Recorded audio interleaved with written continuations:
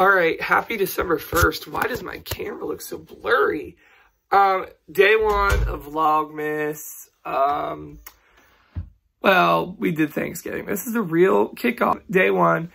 It is Sunday, December 1st. I'm feeling so productive. I did new printables, Kroger ad preview, got ready for church this morning, and everything like that. So I feel actually really, really productive. So now we're gonna go to church, and then I'll let you guys know what happens after that. Check out that rainbow. Yeah. Okay, so it's like pouring down the rain, but it also is like cold rain. I don't know. It feels like hail, but I don't know. I'm running in Kroger to get my newspapers. And then I'm gonna go to CVS and probably Rite Aid too, because there's some clearance. And then actually I think I'll come back here for the DiGiorno deal. So I came in the pouring rain and there's no newspapers. They're out. They're literally out of papers. So now where do I go? I don't know. I might check a gas station or something on the way home, but they were cheaper here. That's why I like to get them here, because they're only $1.25. Everywhere else is $2. I just hope the other place actually has them. And I can't remember where I parked. Yeah. All right, so I think I'm gonna just try Moto Mart. I'll pass it on Maple anyways, so that's what I'll do. That's annoying. I wanted my newspapers at Kroger, but that's okay. So we got out of church, we went to lunch, and now we're back in town, and that's what I'm doing. I didn't used to do Sunday couponing, but I don't know, it's just kind of nice to get it out of the way with the drugstores, and during the week's kind of hectic with school and with regular work like Ibotta and stuff, so it's just easier to do the drugstores on Sundays. So that's what I'm gonna do, but hopefully I can find the papers because I need the trust to make coupons to make this happen. So let's check Moto Mart.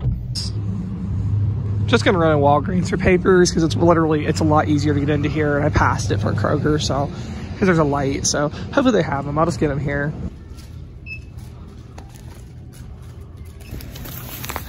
As you saw, that's a success, and I actually had $1 a point, so I got it for cheaper. I paid $3 for 2 papers.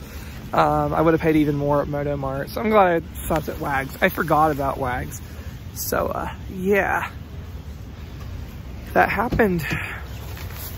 I should really start couponing here more, but I don't know.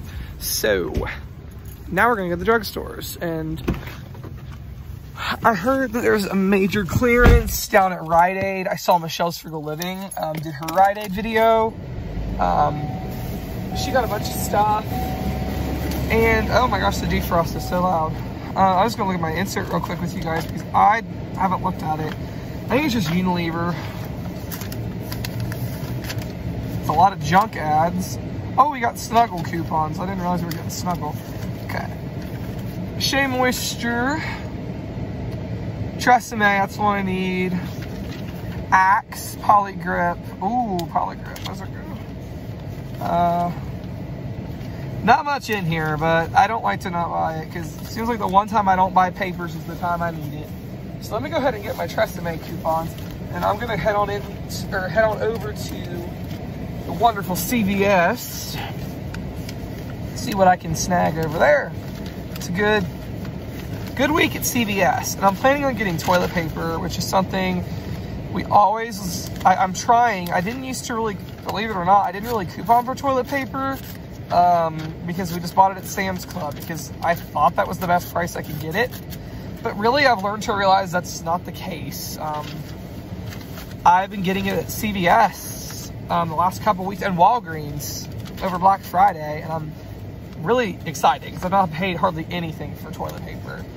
So CVS, will I lose extra care bucks? Absolutely, but I'm not losing real money, and that's kind of my philosophy lately. So yeah, we're gonna head over to the drugstores, and then I'm gonna go home and I'm gonna do a bunch of schoolwork because this is the week before a final, so it's gonna be intense. So that's coming. So yeah, now we're gonna head over to CVS. All right, so I paid like $2 out of pocket for all this stuff. Like, I'm not even joking. For all this toilet paper, the Chex Mix, everything. I have an official haul up on the channel. You guys will have probably already seen it, but this is why it's stressful, because it's a lot of, my calculations never seem to work correctly, but I'm thrilled with what I paid. So awesome time. Now we're gonna hit up Rite Aid because I heard there's a lot of clearance stuff down there. So it's like 5 minutes from here, so why not? All right, so I'm in Rite Aid. I don't know if the clearance is here. I was really hoping for that, but I'm still here, so we'll see. Maybe I'll find something. I know this isn't a very good idea, but I'm gonna spend out some of my bonus cash. It's called a Northern $6.49. I do have a $1 load to cards. At $5.49, I'm just gonna use bonus cash. I have $24.50. I think that's a lot to have at one time. Plus there's a gift card deal going on down here, so I might go ahead and take advantage of that today. So this is my sad little Rite Aid haul. I get one of the Vanity Fairs that are gonna be 30 cents after gold discount, and the Cold Northern for $5.49. Like I said, I'm using bonus cash. It's not gonna really cost me anything, but I drove all the way down here, so I'm gonna get something. I decided not to do the gift card deal this week either. It's all good.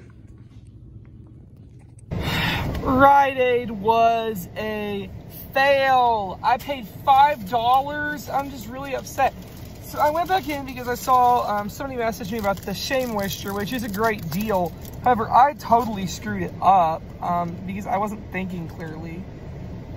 I didn't have enough bonus cash left, so I paid $4.94 for 4 of these Shea Moistures. I'm disappointed in one of these napkins. It did the bonus cash before my coupons, and I had a 50-cent coupon. Well, it didn't take it off. I should have just like left after that.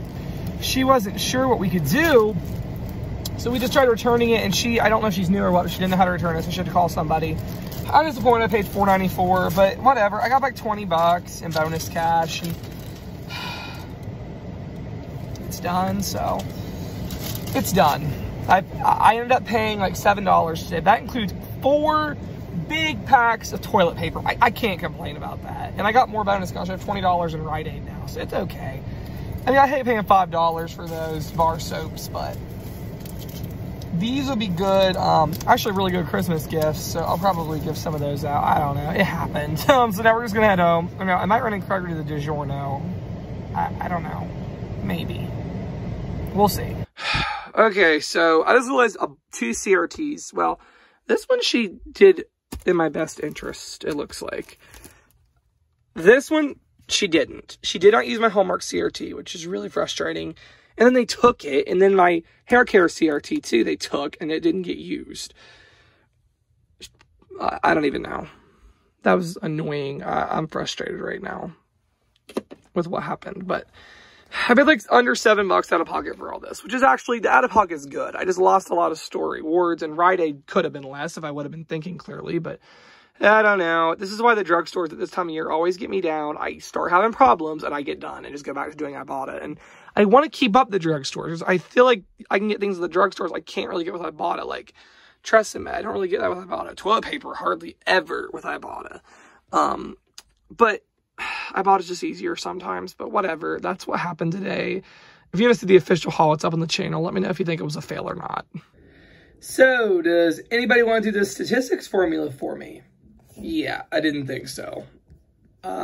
Last chapter statistics, and we can use stat disk, so I don't actually have to do this all by hand, but this is just some of the statistics stuff that I've been doing since August, so thank goodness, a week and a half to go. All right, so I've done my statistics homework, and I also did a discussion paper thing for my HR class, but my final thing is for my HR class. So I have to make a presentation, excuse my dirty screen, I have to make a presentation for tomorrow and actually go up in front of the class and present it about a interview assignment I did with a company and asked them a bunch of questions, and I have to present that to the class tomorrow. So I'm making a PowerPoint, and I don't know how long that'll take. But that's what I'm doing now. It's the end of the semester, and it's like all these big projects all at once. So yeah, it's going to be a really stressful week, but I'm going to go ahead and knock out this right now.